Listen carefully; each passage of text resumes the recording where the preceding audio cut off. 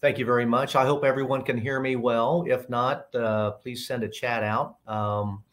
But thank you for attending today. We're going to talk about strategies to lower ownership costs for your street assets in the communities that you manage. Just a little bit about Holbrook Asphalt. We have been in business since 1998. In 2000, we began developing a product which we specialize in, which happens to be in the pavement preservation market. It happens to be one of many different types of treatments which are very effective in preserving and extending the useful service life of asphalt pavements. It's known as a high-density mineral bond in our industry. We launched it in 2002, and this year is our 20th year. Our product is used in 24 states across the United States, from California to the Carolinas. We're in over 200 cities across the country. Our headquarters are in St. George, Utah. We have offices in Las Vegas. We have offices in Phoenix, satellite office in Chattanooga, Tennessee. And of course, I am the regional director for Holbrook for the Southeast, but spend virtually all my time here in Florida. So with that, I want to tell you just a little bit about myself. I have been in the road building industry since the early 90s, for 30 years now, since 92. I've been in pavement preservation for 23 years. I've been very fortunate to be involved in the design, development, and application of a variety of different preservation treatments over the years. What I've done over the past 23 years includes, notwithstanding developing some different products, but also teaching agencies and industry across the country about pavement preservation and what is most effective based upon the condition, age, and porosity, for example, of the existing asphalt pavements in their community, and what treatments to best use and how they can get the most useful service life. Over the years, I've been fortunate to sit on several committees: National Asphalt Pavement Association, the National Road Research Alliance, located up in Minnesota, and some other organizations, all of which have put a lot of unique think tanks together in studies on preservation treatments to improve, again, useful service life of asphalt pavements, not just for industry, but also for agency. And we do a lot with communities, and that's why we're here today. I've been fortunate as well to speak at several conferences, most recently the Kansas DOT Engineering and Transportation Conference. During the days of COVID, it was virtual, but we had over 300 members attending, and they were agency officials from across the Midwest. So let's talk a little bit about asphalt pavement. A lot of us don't pay much attention to the pavement other than driving on it, unless, of course, we hit some ruts, some potholes, and it starts affecting our pocketbook if we have to remediate some repairs out of the cost of either our own pockets or through our associations. But asphalt essentially is 94% rock and 6% asphalt. And the asphalt, or asphalt binder, asphalt cement, there's a lot of different acronyms. Liquid AC, you'll have it referred to, but that 6% represents really the glue that holds all that rock together, okay? And at the bottom of the page, you'll see I've got a bullet point and I've got mixed designs. There are hundreds, if not thousands, of different mixed designs that every DOT agency across the country has developed based upon their needs, based upon climate, based upon traffic loads. But it's important to point this out because what a mixed design does is it enables the materials engineer to put together a very effective load-bearing mixture of a variety of aggregates, from fines, which are -200s and -400s, which is essentially a dust, to your sands, your grits, your smaller aggregates, your 1/8 inch up to 1/4 inch, 3/8 and 1/2 inch aggregates. And there's a variety of percentages that go together to form this asphalt mix, this matrix.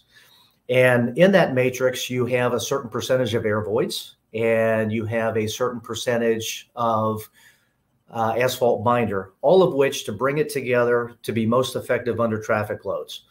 And so what we see, going to the next slide here, everybody should be seeing slide 4 of 32.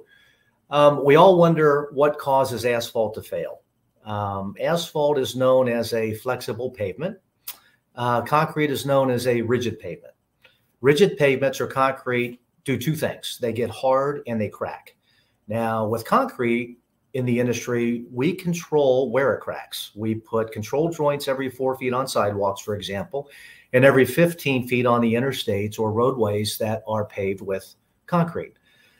Asphalt as a flexible pavement is a whole matrix of asphalt binder, rock, designed to achieve certain densities, and it's designed to flex based on temperatures, based on heaving of the ground, and based on freeze thaws, which we don't have here in Florida most of the time, unless you're up in the Tallahassee region, and you'll see that sometimes. But what causes the asphalt to fail, and it's inevitable, I want to point out, asphalt will never last forever. And it's inevitable that the replacement will occur. It does degrade over time. It's accelerated by different climate conditions. If maintenance and proper preservation techniques are ignored, it does it a lot faster. But the key to pavement preservation is stopping that oxidation. So you've all seen new asphalt go down, and when it does, it's nice and black and rich. A lot of times you'll smell the oils coming out of that. It seems like maybe for about a month now. Years ago, when binder was different and refining technologies were not as advanced as they are today, you might go several months and smell those oils, those volatiles, if you will, coming out of that asphalt. And it would take a lot longer to white out and gray out. And you wouldn't see the top-down cracking as frequently as you do with asphalts today. And I don't want to get too far off into the weeds, but asphalt is a byproduct of the refining process of crude oil.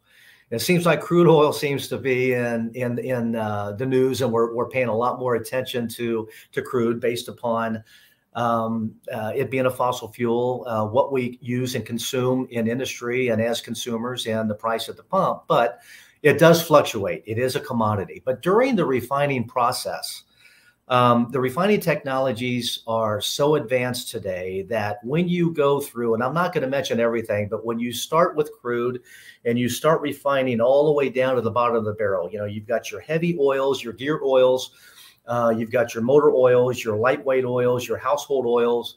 Then you get to your fuels, your number 2 diesel, number 1 diesel, kerosene, gasoline, alcohol, jet fuel, and you go all the way down the process. When you get to the bottom of the barrel, if you will, the flux that's left over is the sticky resinous substance, the asphalt binder. And an excellent use is obviously to bind that rock together for flexible pavements. The problem is that refining technologies really over the past 15 years have become so advanced. They take so much of the good stuff out. The flux in the asphalt does not react very well to the environment, not like it did 15 years ago.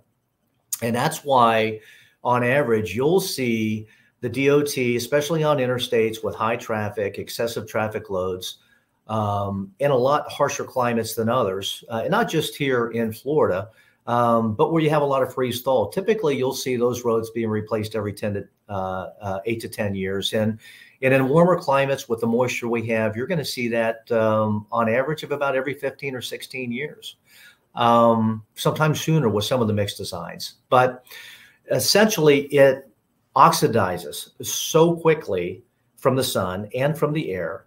And the moisture intrusion affects its ability to withstand traffic loads and the climate. And most of what we see in communities, for example, because they don't have the traffic loads the interstate does and some of the state highways, but we see significant climate-related damage. And the significance in the mixed designs, and I'll get to that slide here in just a second. The significance is the first condition you would normally see is a condition called raveling, and that's the loss of bond between the asphalt binder and the fines and small aggregates in the asphalt mix, because it becomes hard and brittle as it oxidizes. It whites and grays out and gets as hard as concrete.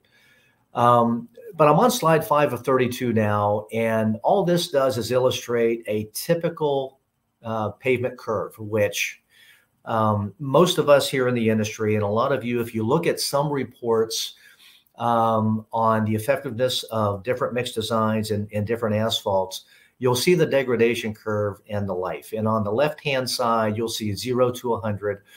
That is noted as PCI, which is your pavement condition index, okay?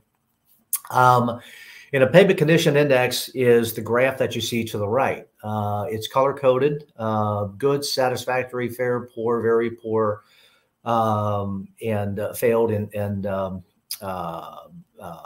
whatnot. But what that does, that's a scale that was developed first by the Army Corps of Engineers back in the early 50s to monitor airfields. It was picked up in the early 70s by municipalities and is used widely today by a lot of pavement management groups, pavement managers such as myself, when we're doing evaluations of the condition of streets. And essentially what that does is put a number on different street and categories based upon its condition, and it can range in age. It doesn't necessarily mean that a 14-year-old pavement is any worse than a 9-year-old pavement. I've seen 8 and 9-year-old pavements that are in worse condition than some 14 and 15-year-old pavements, frankly. But there's so much science and chemistry in asphalt, and so many factors involved in the way that it's produced, the way that it's put down, the temperatures at which it's compacted, as to its long-term performance. But I wanted to show that graph simply because what they show is you're going to drop to a 50 pavement condition index or a 50 PCI at about that 16-year range. And most pavement managers will follow this graph because it's proven over a lot of monitoring, a lot of testing, by a lot of academia over the years. Your National Centers for Asphalt Technology at Auburn University, also known as NCAT, which is one of the premier. In 2000, they developed I think it's a 2.5-mile test track in Opelika, Alabama. And they have a multitude of sections on that. Does someone have a question? I thought I saw a marker come up.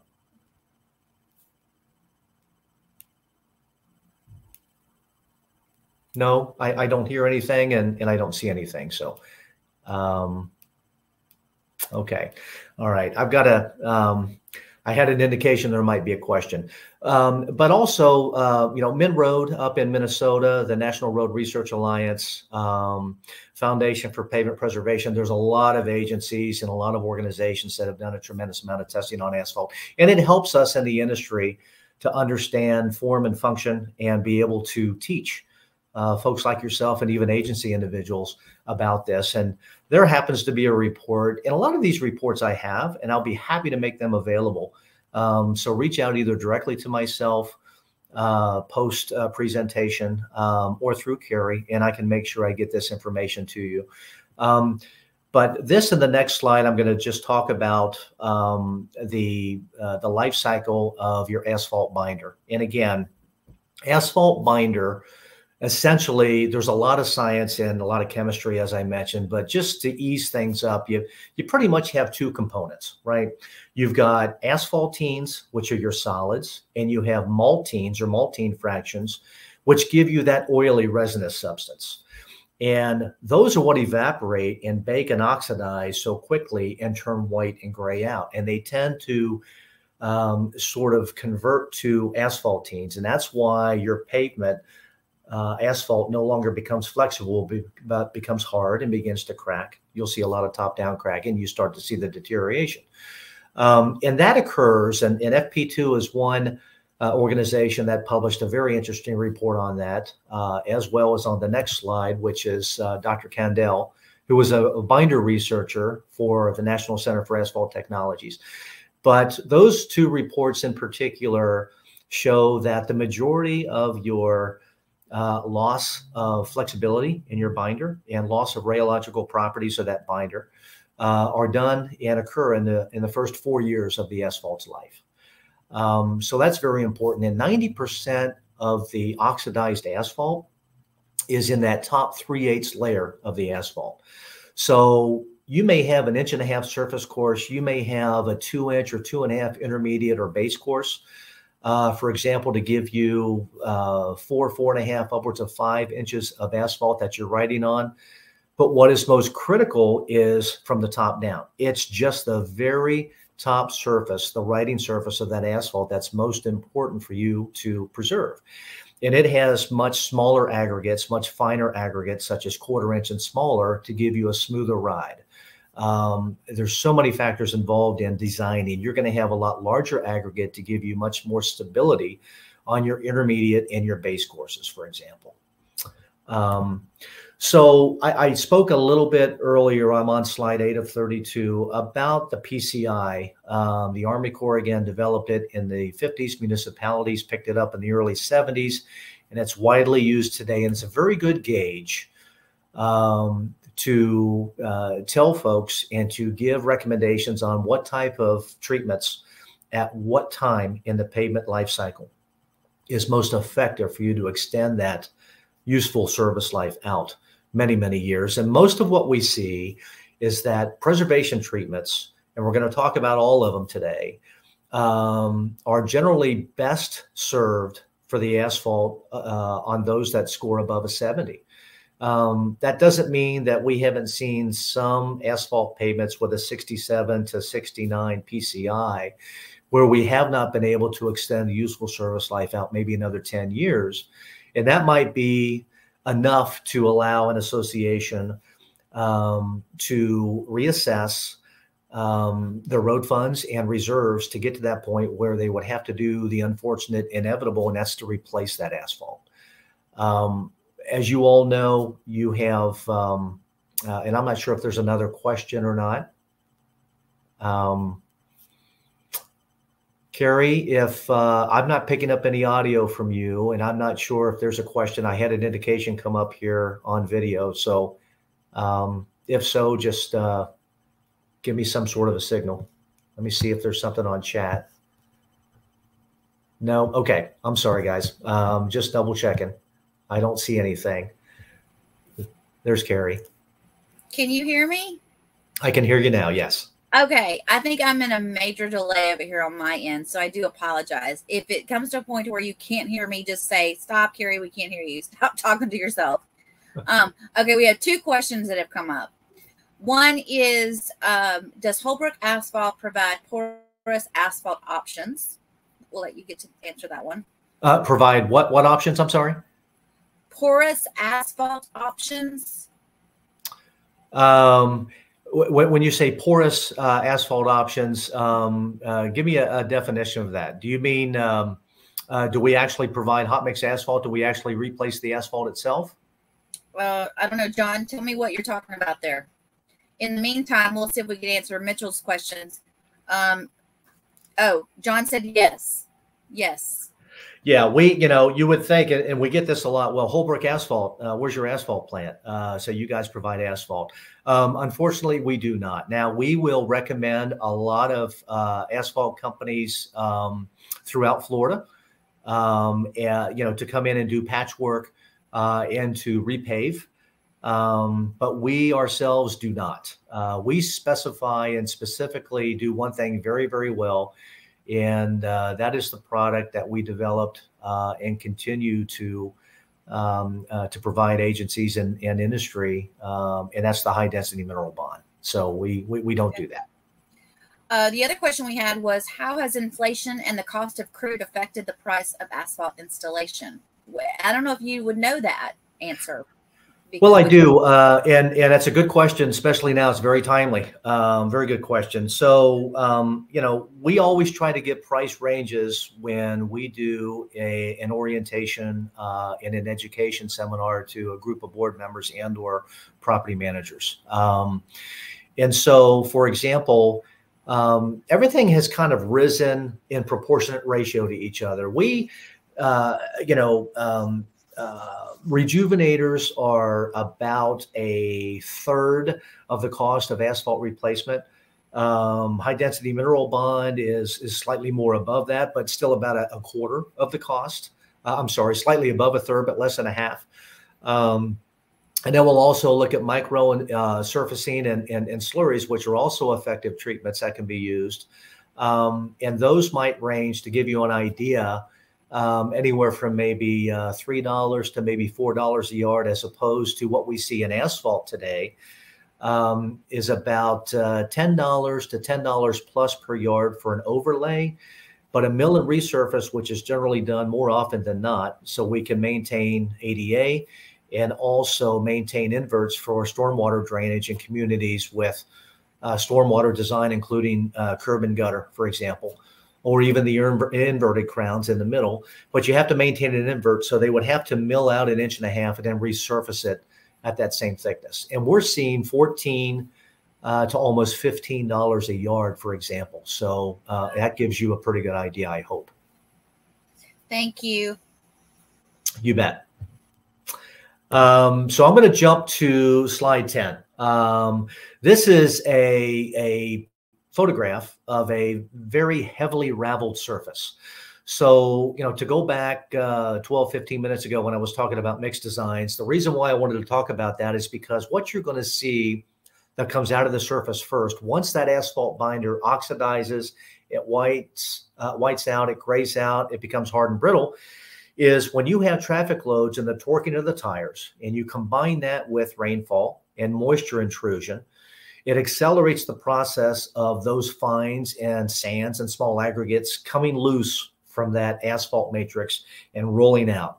Many of you, you've already done it. You'll probably go out and look at your maybe one or more of your communities a little bit closely, but you can put your fingers down and rub on the surface and you can feel the grits that consistently come out. Cul-de-sacs tend to show it the worst simply because you have a lot of slow turning, torquing motion with vehicles, but you'll also see it very heavily at intersections and in some locations on even some straight runs in the wheel lanes. But this is a rather significant condition known as raveling, and that's what you typically see before you see top-down cracking, unless there's a base failure or unless it's on a longitudinal joint, which is where two different passes on the same street come together.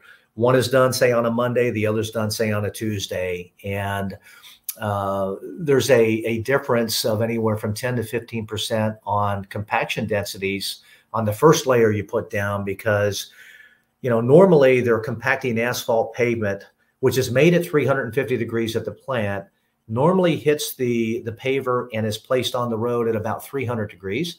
And usually they begin compacting around 295, 296. And when you have an unconfined edge, they tend to stay away from that until it cools down to the low 200s. And then they'll get in there and they'll compact that so it doesn't smush out of the way, right? But that represents 10, 11, 13% density difference. So you might have an 83% compaction density. And on the second layer you do on Tuesday, because now you've got a hard confined edge to come up to on the other side, you're compacting everything and you're doing it at temperature. So you get up to a 94, 95% compaction density. Well, that's a difference. That 10 to 12%, for example, is like water in a sponge. That water will penetrate that lower density piece of asphalt right next to that longitudinal joint, or sometimes referred to as a cold seam, and it will allow that water to penetrate. And that's why when you drive down the road, and sometimes in your own communities where the centerline stripe is on public streets, you'll tend to see that joint, and you'll specifically see it on interstates where it begins to separate before everything else. And that's one of the reasons why. And it's just very difficult to get joint densities on that first pass for that reason. But I wanted to show that because we typically see this on PCIs that in these particular areas are under a 65.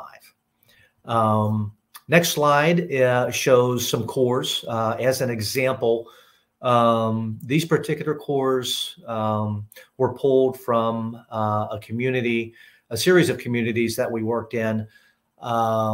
These cores were pulled in 2011. The pavement was installed in 99 on both the core to the left and the center core, and in 95 on the core all the way to the right. And the relevance of this this particular slide is on the core all the way to the left. It's a slurry type 2. And so a slurry seal and a micro surface are very, very similar. We're going to talk about that in a minute, and I'll illustrate how those are installed and how effective they are as a pavement preservation tool, which they are. But slurry is a different term, but the products are almost the same. The type 1, 2, and 3 are based upon different aggregate sizes. So for example, type 1 is 1/8 inch aggregate. Type 2 is a 1/4 inch aggregate. Type 3 is a 3 inch aggregate, for example. Okay. And this one in this particular core was installed in 2007.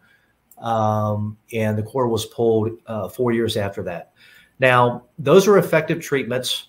And they typically will last anywhere from 7 to 9 years, but they are an asphalt treatment, and they still have 8 to 10% air voids, which still allow water to penetrate and come through.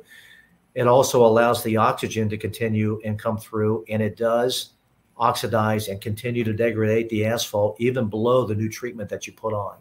The chip seal in the middle, typically you'll put an asphalt emulsion down. It's usually what's called an RS. There's various number designations, but that stands for rapid setting. And so the emulsion goes down, a truck comes along and drops aggregate out in front, usually 9.5 millimeter or 3/8 and smaller. And then another rubber tire vehicle comes over and compresses it. You won't see those type of applications. You shouldn't ever in a community because they're noisy, they're very porous. They're inexpensive and they work great for county roads, but not for our communities. But that's what we had available. And we used it as a demonstration because this one was installed in 2008, which is 9 years after the pavement was installed. Core all the way to the right happens to have a high density mineral bond on it. And the relevance of that core is that 7 years later, we did a first high density mineral bond on that. And in 2008, 6 years later, we put a second coat on. But what I want to point out is that because a high density mineral bond has the ability to stop water intrusion, it is completely impervious to moisture. And that's what's so unique about this as opposed to some of the other treatments, is that it will stop water dead in its tracks. It'll also starve the existing asphalt from oxygen oxidation, from the air oxidizing that. It just blocks everything. And again, it's very, very durable. And again, I think there might be another question coming up. And if there's a delay, when I see you pop in, Carrie, I'll stop.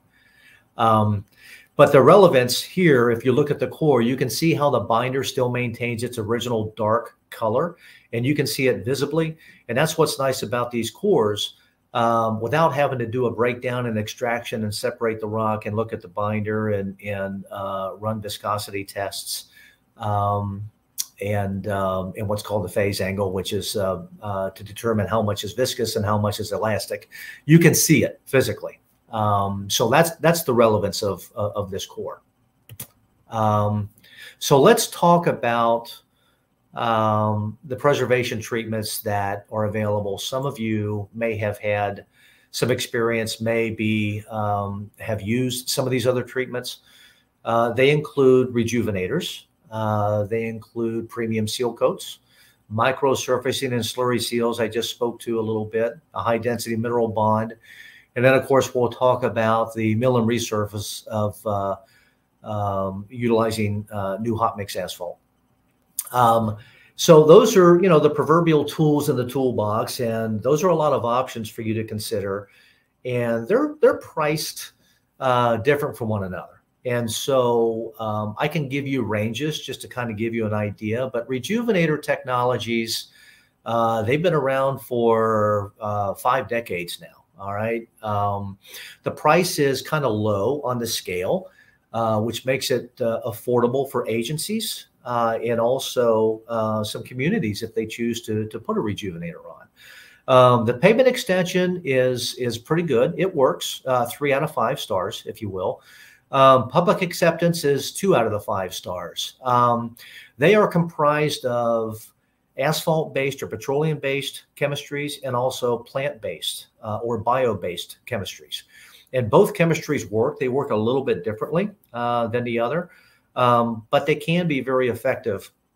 And most of these treatments will give you a 2 to 3 year life extension, for example. And so on the next slide, I'm on 14 to 32. Rejuvenators are applied through a computer or GPS controlled truck. There's applied rates and design rates. Virtually all of your pavement preservation treatments are defined as being applied in tenths of a gallon per square yard. So for example, Rejuvenators, you're going to see anywhere from maybe a 0.04 tenth of a gallon per square yard up to maybe a 0.15 or a 0.16 gallons per square yard. And that gives you a range of a variety of application rates based upon what the asphalt needs, how old it is, what it needs. And then there's also some standards that were developed by the FAA, specifically specification number 632, which is the gold standard for how Rejuvenators need to perform. And that's a reduction by 40% of your viscosity within the first 90 days. Within the first 30 to 45 days for pavements older than 3 years old. Newer than 3 years old, it's a 25% reduction in that same time period. And in order to do that, you have to take cores out of the treated area. And those cores need to be sent off to a lab, and extractions need to occur in order for you to watch how that viscosity recovers. So I got a... I'm not sure if you guys could hear that. I'm not sure if someone's trying to chime in. Let me just see if, no, I really don't see any. I'm sorry, guys. I keep looking for questions or chats. Just a little bit more about Rejuvenator research. NCAT, of which you heard me speak of earlier, just concluded a 3.5-year study, first began back in November of 2018, on Rejuvenators. They use petroleum-based, plant-based, and a resin product in which they wanted to check the effectiveness on asphalt pavements. The petroleum were put on a 6-year-old pavement. The plant-based and the resinous product was put on an 8-year-old pavement at the time. Now 3.5 years older. But what they do is they have done a full research cycle. Each research cycle is 3 years. It involves a variety of different mix designs, most of which are all surface mix designs, which are all very conducive to what we have here in Florida, for example. So it gives you a good idea of their effectiveness. And the long and short of it is their research and testing has determined that Rejuvenators, the effectiveness of a Rejuvenator will give you 2.5 to 3 years before you have to reapply. And basically, when you apply a Rejuvenator, you're knocking I'll just use for round numbers, you're knocking a 50,000 viscosity down to, say, a 14,000 viscosity. But over time, that will recover and work its way back up. And 2.5 to 3 years later, you'll get right back up to where you were pre-treatment, post-treatment, which will be at 50,000 visc, and then you have to reapply it again. And that is one treatment that you can reapply. But one thing about Rejuvenators is it's like, I guess a good way to define it is like, it's like butter on toast, okay? It's designed to penetrate the existing asphalt. It's designed to give you depth and preservation up to 3/8 of an inch deep from the surface. And so it's like butter on toast, as opposed to premium seal coats, for example, in even high density mineral bond. That's more like a peanut butter on bread. It has no penetrating component. It's not designed to soften the existing binder and drive rejuvenating chemistry down in. It's designed to starve the asphalt from the environmental hazards, which are sunlight, oxygen, and water, to preserve its life. So there's different technologies, but they do all work, but at different degrees. They all have their limits. Seal coating, many of you are familiar with a lot of associations. It is very affordable. It's low on the price scale. The pavement extension is 2 out of 5 stars. There's a lot of studies out there. TTI, Texas A&M, the Texas Transportation Institute, has done a lot of testing on seal coating's ability for pavement preservation, and it's very short term. It is effective for smaller communities and some commercial applications where they do want to keep the asphalt looking aesthetically pleasing. But the pavement preservation ability of seal coats are just not equal to, and they just don't add up to those that are available that we're talking about, and we're going to talk about more here in just a short. And a lot of times what you'll see is usually in 2.5 to 3.5 years, you're going to see significant fading. And most premium seal coats have a substantial amount of water. It's generally 40% or more water. And that's why you see that. It's kind of like a watercolor versus an oil painting. It's just thinner. And again, it too does not wear very well as it pertains to the climate and traffic loads. But that's typically what you see. But again, they're very low on the cost scale. You might see on average anywhere from maybe $1 to maybe $1.50 per square yard. That's what I see on average. There could be some more, there could be some less, but that kind of should give you an idea on seal coating. Now, slurry seals, we talked a little bit about that already. The price is about midway. It's about 3 out of 6 stars, for example, or halfway up the scale, I'm sorry. Pavement extension is 3 out of 5 stars. It's good. You can get 7, 8, sometimes 9 years out of it, but it depends on the application and it depends on what you do. Slurries and micros have the ability to build structure. Rejuvenators do not build structure. They don't fill ruts. High density mineral bond does not build structure. But slurries and micros and double micros are very effective in building structure, primarily for county administrations and municipalities and public works directors, because where you have, say, on a minor collector, you've got 6,000 cars a day and a lot of traffic lights. That downward friction, you end up seeing a lot of rutting. And that's a very effective treatment on these type of roadways because it can fill those ruts and level it up. And typically how it's done is through a self-contained vehicle with an emulsion. The aggregate, it goes through an auger down into a sled, which is where numbers 8 and 9 are. And it's simply skim coated along the surface at a particular depth. And that's usually what you're going to see. Can you hear me, Steve? I got you now. Yes. Okay, I dialed in.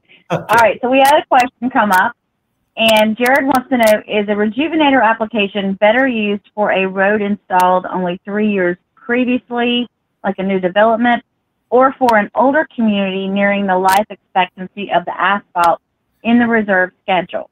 So we'll start that. There's more to that question, but I'll let you answer that. Okay. Yeah, that's a great question. And thank you for that. So yes, in a perfect world, you want to apply an asphalt rejuvenator as quickly as you can on a new asphalt pavement. Ideally in the first 5 years. If you can do it in the first 1.5 to 2 years, it's perfect. Now you're going to adjust those application rates because you don't need as much. I have found that rejuvenators, and so is, many studies. NCAT, the National Road Research Alliance with Minroad, which is in Minnesota, is doing a rejuvenator study as well, although a different climate up there in Minnesota. But they're not as effective on older pavements because there's very little there as opposed to when it's new to try to rejuvenate. It's just too old. So you're much better to get on a newer asphalt pavement. But I will say that most people look at you like you've got two heads. They say, now, wait a minute, this is brand new asphalt. It looks great. We just spent X amount of dollars putting this down 2 years ago. What do you mean I have to spend more money and put a treatment on it? Well, now begins the education process, the continuing education, explain to them, yeah, but we want this to last 35 years. We don't want to replace this in 20. So, so that's a very good question. But Carrie, go ahead with the other, please. Well, and you did answer the rest of it, but he asked, so it's every 3 years you would come back and apply the rejuvenator. How often are we going to, once we do the rejuvenator, how many years before we have to come back and do another application? For budget purposes is what he's trying to find out. Okay, so to give you an idea, when you put a rejuvenator down, before you put the rejuvenator down on a pavement, what you want to do is you're going to take cores of the non-treated area, and then you're going to take cores post-treatment. And you're going to send those cores. It's typically 3 6-inch cores are required to send off to a lab. And I have no affiliation with, no ownership in. I don't know if I'm supposed to disclose this, but PRI and ATS are both excellent labs here in Florida. They do a phenomenal job at testing the rheological properties of binder. They do a great job with extracting cores and evaluating those. But you have to do that. You need at least 3 6-inch cores to get enough binder to do the testing. But you have to do that once a year. You just can't look at the surface of an asphalt and say, yeah, I bet I can go another 2 or 3 years. No, you give the asphalt what it needs when it needs it. On average, it's about every 2.5 to 3 years. It could extend out to 4 years before you have to do it. It could be 2 years when you have to do it. But in order to do that, you have to pull cores every year. You have to send them off to a lab. And you could be looking at, anywhere from maybe 3,000 to 3,500 to have those cores analyzed each year.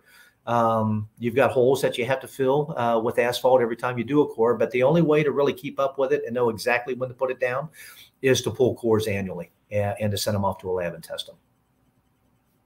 So is the rejuvenator the same as pavement dressing conditioner? So PDC is a coal tar based rejuvenator. So yes, it is a rejuvenator. It has penetrating components or cutters within that will dissolve and soften the existing binder on an aged and oxidized road. And it will help drive that chemistry down in there to work whatever magic that formulation is designed to do. Okay. Well, that's it for questions for right now. But if you guys have more, please keep posting them.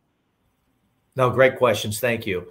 So again, on a slurry, because of the size of aggregate, and that's 1/8-inch aggregate, that's typically what you're going to see. I've seen this in a couple communities, but you probably wouldn't put it in yours because of what it looks like. And again, it's not, you typically don't see the rutting. And if there's any significant formation of potholes or significant loss of bond on longitudinal joints or cold seams, you're going to do a patch or replace that, for example. And again, micros, a little bit more expensive because they're a little bit more refined. A good micro is going to get you 7-8 years. But again, it is an asphalt treatment. It does have 8 to 10% air voids. You're going to see it tear up in about 3 years in cul-de-sacs because it just cannot withstand the slow twisting, turning motion of vehicles. I mean, from your heaviest, your waste vehicles, your garbage trucks, just to your SUVs and the sports cars that are turning around in there. It's, you still have to give some consideration to traffic loads and the type of treatment that you put in, and the slow turning, twisting, torquing motion of vehicle tires will tend to delam and rake those up. You'll see it first in cul-de-sacs. But again, it is an option for you. It just won't stop water intrusion. And what I see the most in climate-related damage is that the water accelerates that loss of fines and continued degradation and loss of rock, which gives you that stability. But again, this is great. This is a great product. in filling ruts and adding structure, which so many others cannot do.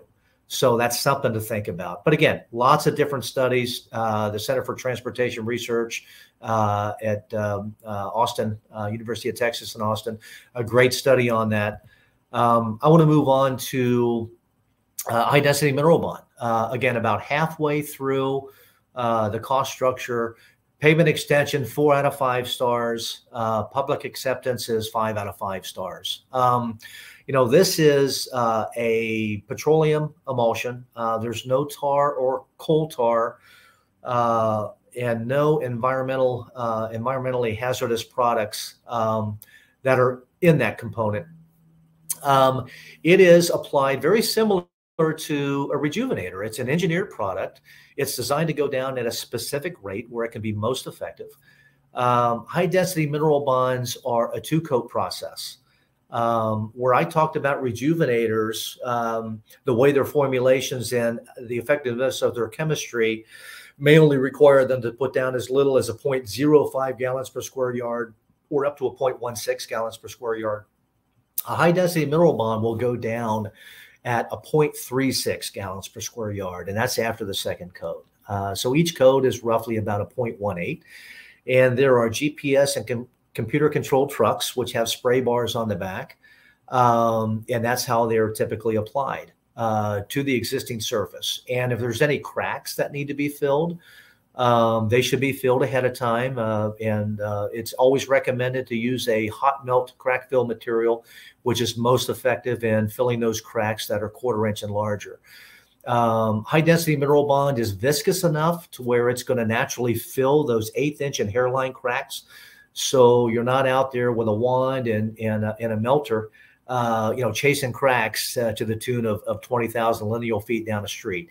It's only the larger, the 1/4 inch cracks that you want to fill to stop that moisture from getting down to the base and giving you much larger problems and contributing to base failure, which can be very expensive.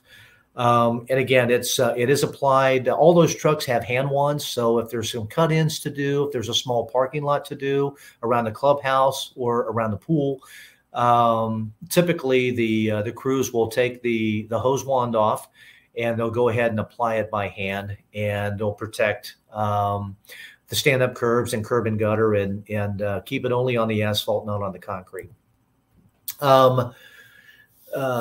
This is a photograph of one that was done in Fort Pierce in November of this past year. And the relevance in showing you this is because as a property manager, you understand the importance of getting the most value out of the money that you spend. So the mechanical benefit and useful life extension of your asphalt is more important.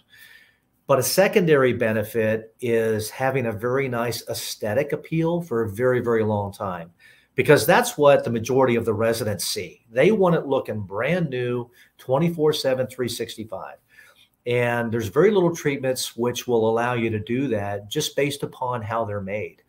And a high density mineral bond is just that. It uses a very fine aggregate. And when I say aggregate, it's not your typical aggregate that you find that's added to seal coats, and that's added to slurries and micros. This is a slate, and it's a refined corundum, and it's a very, very fine mesh. It's almost like the finish is almost like an 80 grit sandpaper. So it's very consistent in density, and it's very consistent in size. And in mesh, and it just provides a very, very good bond that wheels will not degrade out. It's small enough to where it's not going to roll those sands and fines out with the very small turning, torquing motion that the vehicles do. And so the relevance in this, you can see this is relatively new. If I go on to the next slide, this is one that's 4 years old that was done in Vero Beach, and it's in a community called Laurel Point. If there's anybody in the area that wants to drive up there, for example, drive to any of these, I think I can probably provide some addresses. But the relevance of this is just because this is 4 years old, it still looks like it was done just a couple of months ago. So Yes, there are some very effective treatments that will give you the mechanical benefit, and they range in cost for pavement preservation, right, to extend that life. But if you're wanting the value add for your community to give you that additional pop and to give you that that aesthetic value, I've not seen anything perform better than a high density mineral bond. And even hot mix asphalt, which there's really nothing better. I mean, we ride on hot mix asphalt, but you know, it'll very quickly turn white and gray out, as you well know, because it oxidizes so quickly. But this is just an example of the secondary benefit that you'll see. And I think I may have said this before, and I don't mean to repeat myself too much on this, but you know, one of the most expensive pieces of infrastructure that you have in your budget when it comes time to replace is going to be your asphalt. You know, pools are very expensive. Those of you that manage condominiums, if you got to replace a roof, oh my gosh, those are very expensive. Landscaping, very expensive. But to replace streets, you know, extremely expensive. Probably your most expensive piece of infrastructure that you'll have to deal with. But there's a lot of performance data promoting the use of varying treatments, rejuvenator studies, micros, high density mineral bond, studies on permeability, which are critically important. If you have a treatment that will bead water and stop water from penetrating for a 5-year period, I mean, absolutely not yet let any water intrusion in. The HDMB, or high density mineral bond, is very effective at that. And even out to 8 years, which is typically the reapplication time for a high density mineral bond, we see an average of about 8 years here in Florida. Even out to that point, there's a fraction of a percent of water that actually gets through that still at that time period. So very important to understand the durability of the products that you put on, and are you going to be able to stop the water intrusion? Because, you know, I've said this before, the elements we need to survive on this planet as humans, sunlight, air, and water, are detrimental to asphalt. They would just accelerate the degradation of that asphalt structure very, very quickly. And unless you're just you know, flowing in money, you know, you don't want to replace this every 20 or 22 years. That's for sure. And we talked a little bit about new asphalt. When it comes time to totally do rehabilitation, you know, the price is very high, and it is what it is. It's driven by crude price, oil prices. It's driven by crude, refinery, just everything. And it is effective, but if you can preserve that, the key is when it comes time to do this, it's so difficult to be able to convince the board members that yes, we just spent $1 million or 500,000 or 2.1 million on replacing this, and those numbers will be that high. It's very, very difficult to convince a board to say, yeah, you're right, let's go spend another 150,000 on it and let's preserve it with this treatment. People are going to look at you and say, why? It looks brand new. We just spent all this money. No, we're not going to spend that money. But it's a constant education to say, look, if you don't spend the money, if you can look downrange 30, 35 years, if you do this about every 8 years, with some treatments, every 3 years with others, if you so desire to do that, then we can avoid the inevitable here in 20 or 22 years. We can easily push this out to 35 years. Now, there's some studies that have shown that the trend can easily go out to 40 years and beyond. And I'm very comfortable, based on my experience in this industry, saying you could easily get 35 years if you get on with the right treatment at the right time with these asphalt pavements. So with that, there's some contact information on there for myself. I see Carrie popping on, so hopefully she comes through in a minute. I'm sure there might be some more questions here before we conclude. Can you hear me now? I have you now. Thank you. I'm the Verizon guy. Okay. You know, I was going to say, think how savvy the managers are going to look now when they come out and go, okay, we need to redo the asphalt. So we're going to have to do either an overlay, or we're going to have to totally pull everything up, mix and mill it, and redo it. And if you just incorporate something like this into the whole budget process when you're presenting it to the board, then you've crossed all your T's and dotted all your I's as a manager to do what you should do to preserve the property, to the aesthetics and everything. So I think it's a good option to add at the end of every proposal. So instead of just saying, okay, we're going to do the asphalt, let's go ahead and tack on this at the end so that we'll know this is a second step. It's not, it is optional, but this is why, you know, and then bring, you know, somebody like Steven that does these types of products. And I think it just makes you look really good as a manager when you're bringing this kind of stuff to the board. So that's all I wanted to say about that. Did you guys have any more questions?